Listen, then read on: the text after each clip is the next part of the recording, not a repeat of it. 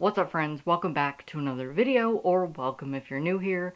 My name's Alex, my pronouns are he, him, and this is my channel, Books and Paperbacks, where I recommend you queer books. Today I'm recommending you books that are really good gifts. I have compiled a list of types of people and superlatives, and will be recommending a book based off of that. So if you are looking for books to gift people, you're in the right place. But I have also made a bookish gift guide if you're looking for gifts to give book lovers this holiday season. It will be up above and you can go and watch it. So this video is strictly book related, so I will be recommending books based off of superlatives or types of people you may be shopping for. This video was actually requested when I asked you which videos you would like to see for the holiday season. If you enjoyed this video, feel free to give it a thumbs up and hit subscribe, because I will be doing the 12 days of Vlogmas starting on Monday, where you will get a video from me from the 13th to the 24th. I also make a lot of book recommendation videos, so that playlist will be linked down below if you're looking for more. I have a lot of books, so let's get started. First is for the friend that reads once a year. We all have that friend who reads once a year, and that is totally fine. I honestly wish I could be that person. I have two recommendations for this. First, I have an anthology. This is Up All Night by Silverman, and all of the books I mentioned will be linked down below with an affiliate link, so if you would like to help support this channel, you can use my affiliate link and it is at no cost to you. I decided to pick an anthology for this because this will open this person up to new authors that they can check out, and I think an anthology is just perfect for someone who doesn't read a lot, because also they can just take their time with it. This one specifically is set during the night, hence Up All Night, and it has a lot of good stories in here. We have a superhero story, we have a scavenger hunt. There are so many fun elements of this book, so if you have a friend who only reads once a year, I would highly recommend this anthology. I would also recommend They're There by Tommy Orange. This is a 12 character perspective, and it is following native characters who are going to a big powwow.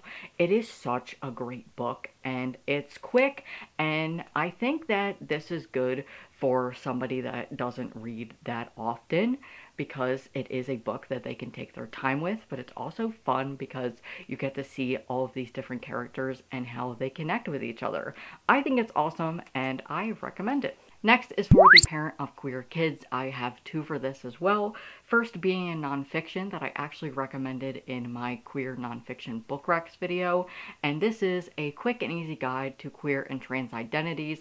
I love this because it is very colorful, but it does a really good job of just educating you on the queer community. It's really quick and informative, and it is a book that I would buy for anyone who is looking to learn more and just be a better ally.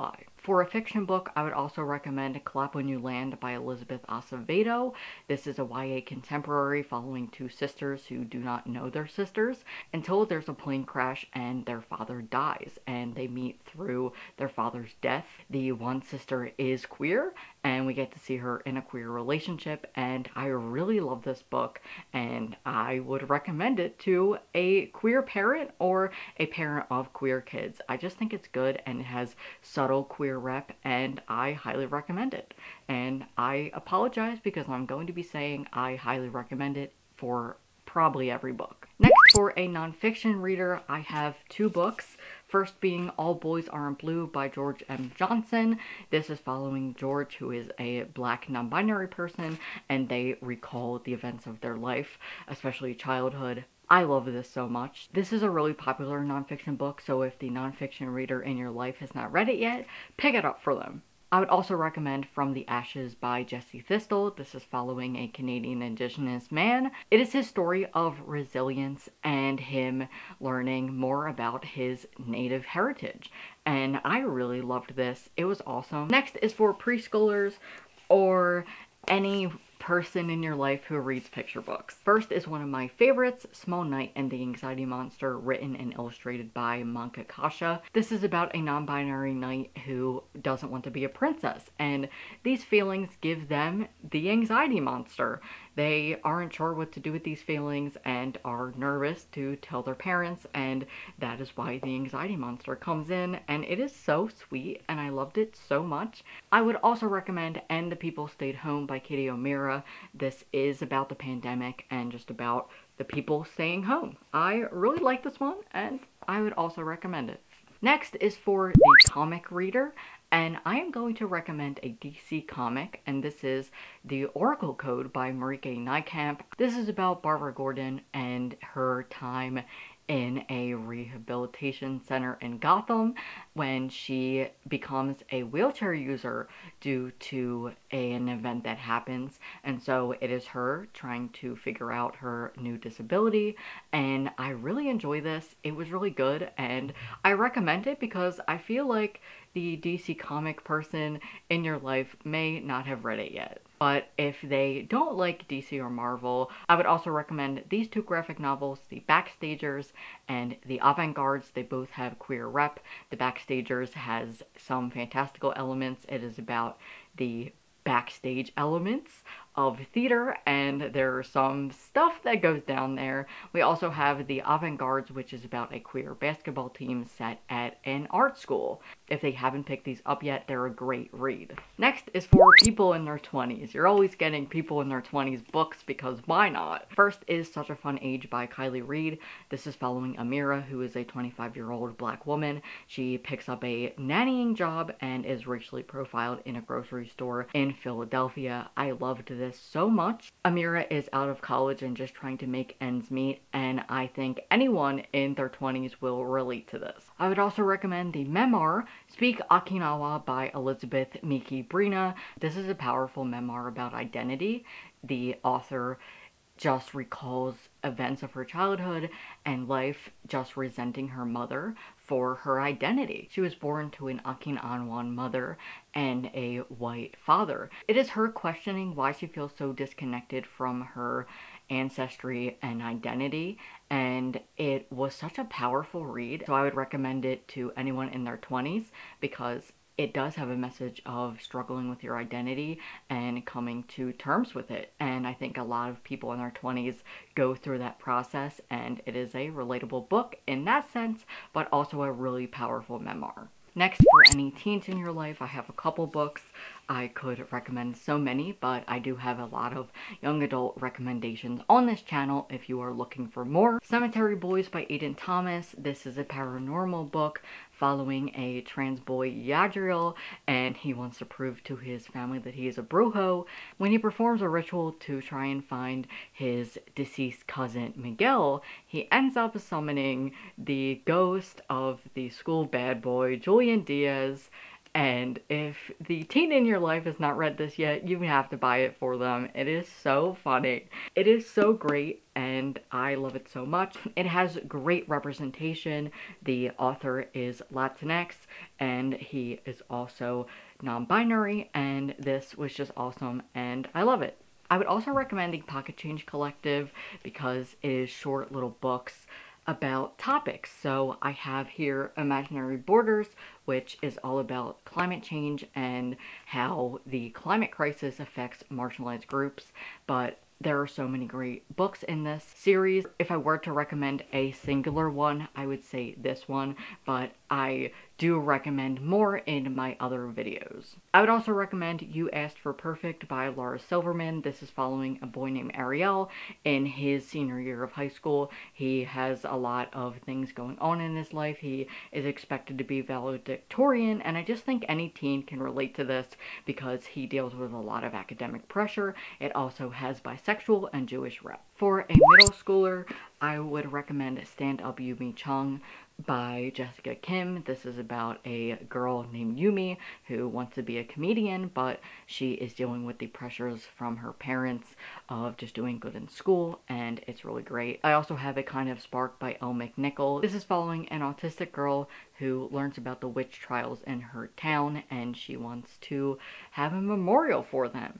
She deals with a lot of ableism, but I think that any kid would really enjoy this and get a lot out of it. I'm a sports guy and I have a whole video of sports book recommendations, but I will recommend two here. First is the memoir by Max Domi, No Days Off, and this is about him getting into the NHL and him living with type 1 diabetes. I loved this so much and I recommend it. I also have a favorite graphic novel, which is Dragon Hoops by Jean Luen Yang. It is all about a high school basketball team and it's awesome. Next, for the Disney adults or Disney lovers in your life, I would recommend the Geekerella series. They are retellings of popular fairy tales or just Disney movies that we all know. This is Cinderella, and they are just all geek inspired and they're awesome. I would also recommend the novella Peter Darling by S.A. Chant. This is following Peter, who is transgender, so this is if Peter Pan was trans, and it is him going to Neverland, and we have a romance between him and Captain Hook, and it is awesome. I'm also a cat lover, so I had to include cat lovers on this list, and I have a graphic novel, Cat vs. Human. I love this so much because any cat lover can relate to it. And finally, for the music lovers in your life, I have Shuffle Repeat, which is a book I don't talk about a lot, and it is really fun. It's a YA contemporary. This is about June and Oliver. They're seniors in high school. They carpool to school together because June does not have her license, and so her mother forces them to carpool to school together, and they fight about everything. But when it comes to music, they have a deal where if they can provide sufficient evidence that high school doesn't matter, they can add a song to the playlist. It is such a fun contemporary, and I don't talk about it often, but I would recommend it to someone that just likes to read YA contemporaries and likes music, but even if not, I think it's a really good contemporary anyway. To my viewers that are probably sick of hearing these books, I have On They Come Up by Angie Thomas. It is becoming a film, and this is about a girl named Brie. Her rap song goes viral, and it's all about the music industry. We also have my very favorite book, The Beauty That Remains by Ashley Woodfolk. This is a 3-character perspective following 3 teens who have all lost someone close to them, and the only thing that connects them together is this band. So those were all of my book recommendations for certain people you may be shopping for. I hope you enjoyed it, and let me know if you are any of these people and are going to pick up these books. I would really love to know. Like I said at the beginning, I have a bookish gift guide as well, so that will be at my end screen if you would like to check it out. I had a lot of fun making this video, so if you enjoyed it, don't forget to give it a like and hit subscribe because I am doing the 12 days of Vlogmas. So I will see you on Monday. Bye.